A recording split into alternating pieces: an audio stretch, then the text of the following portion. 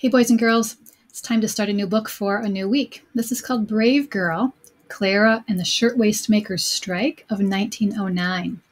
Remember when we first started this unit, we talked about being an active citizen, how people get involved. And last week we learned about Rosa Parks and how she was an active citizen. She tried to create change, right? She stood up for something that she really believed in and felt strongly about.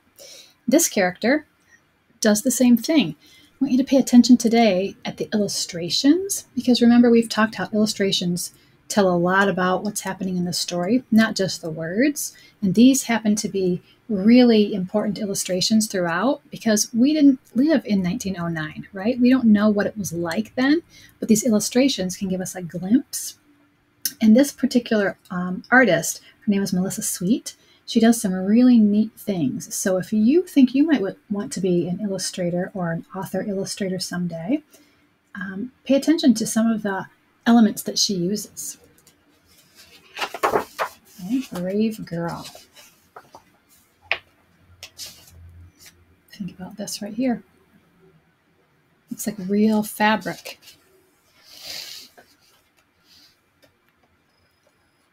A steamship pulls into the harbor, carrying hundreds of immigrants and a surprise for New York City. So there's that steamship.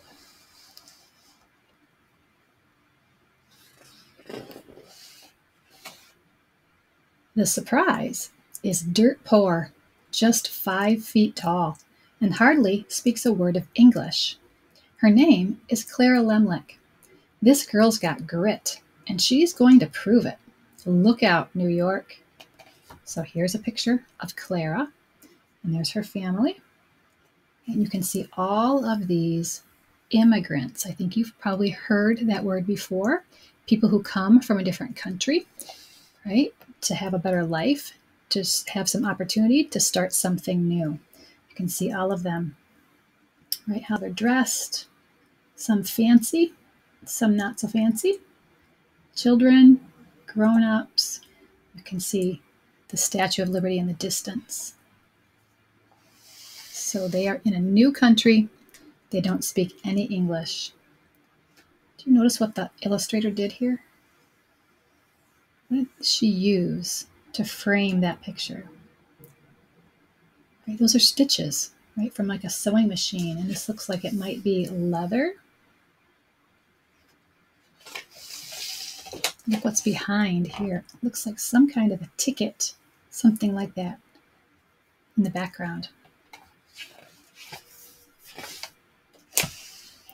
Clara knows in her bones what is right and what is wrong. What's wrong begins a few weeks after the Lemlichs move into their tenement in America. No one will hire Clara's father. They will, however, hire Clara. That's right, Clara. Companies are hiring thousands of immigrant girls to make blouses, those are shirts, coats, nightgowns, and other women's clothing. They earn only a few dollars a month, but it helps pay for food and rent. So instead of carrying books to school, many girls carry sewing machines to work. Clara becomes a garment worker. Garments are clothes. It's like classifying clothes. Remember how we talked about classifying shapes? Garments are clothes, shirts, right? Pants, dresses, coats.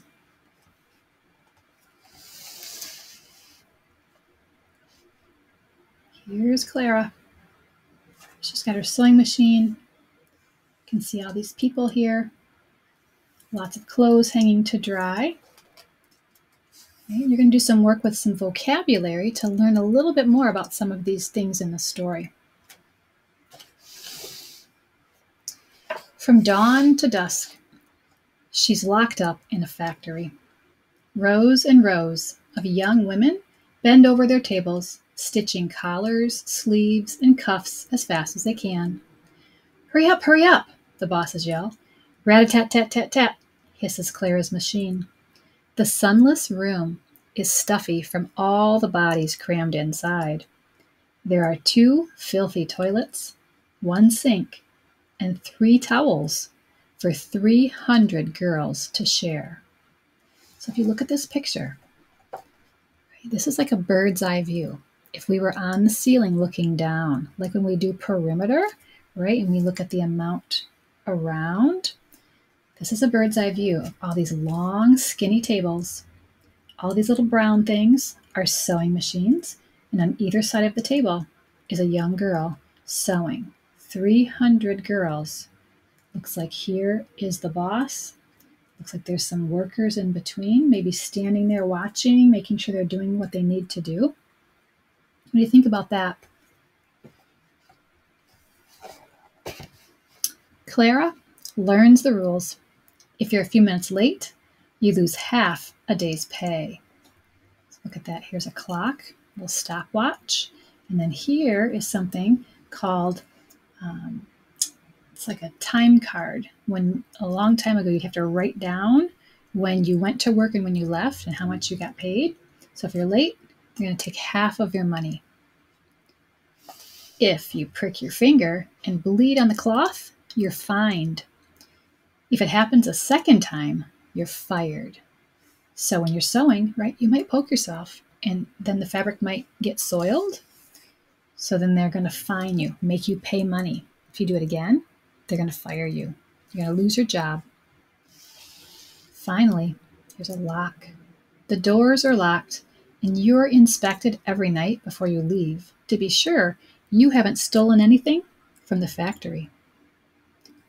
Think about, right, looking at that lock.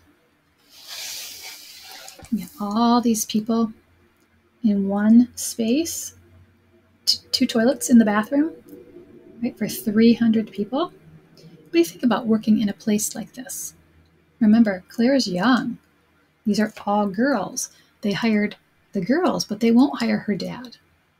So today, when you get into Google Classroom to do your assignment, you're going to have some work to do with vocabulary because there's a lot of really interesting and maybe new vocabulary that I want you to have a little bit of a heads up with so that you can understand the story more as we read it.